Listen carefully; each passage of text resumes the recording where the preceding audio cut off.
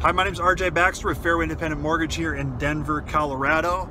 And I just wanted to take a minute to talk about the concept of future income as I drive down Highway 6, 6th Avenue here in Lakewood.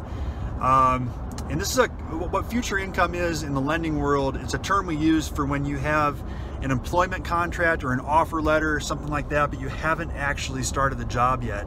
And there's certain things that we have to look at. And with certain loan programs, this is acceptable, like conventional loans, for example. And with certain types of loans, it's not acceptable, or you have to have what we call an exception. So an example of this is a jumbo loan, which is any loan currently in 2017 over $493,350 in the Denver metro area.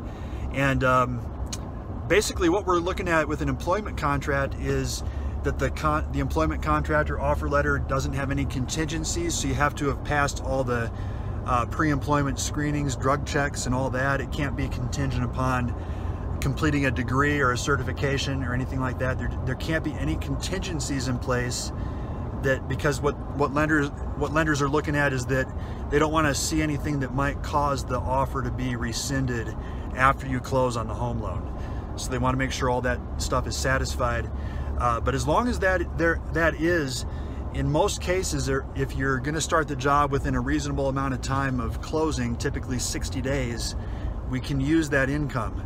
So if you want us to take a look at your employment contract to see if, or your offer letter, to see if you can qualify and get pre-approved to buy a house right now, or if you have to wait, just give us a call in the office and we can help you out with that and get your pre-approval nailed down so you can start shopping for homes in the Denver area.